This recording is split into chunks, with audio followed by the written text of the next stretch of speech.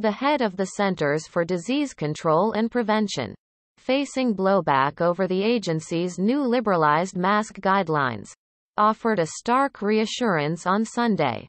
Only unvaccinated people are at risk if they take off their masks.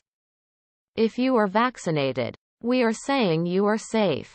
You can take up your mask and you are not at risk of severe disease or hospitalization from COVID-19, the C.D.C. director, Dr. Rochelle P. Walensky, said on Fox News Sunday.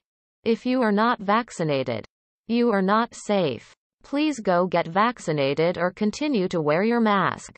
The guidance the C.D.C. issued on Thursday said that it was no longer necessary for fully vaccinated people to mask or maintain social distance in many settings.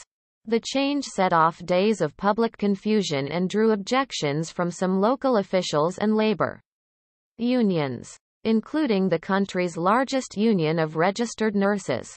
A number of major U.S. retailers have already lifted mask requirements, essentially turning to an honor system that relies on unvaccinated people to keep their masks on in public. In her round of the Sunday news shows on major networks, Dr. Walensky revealed a subtle but marked shift in her agency's emphasis from community to individual protection.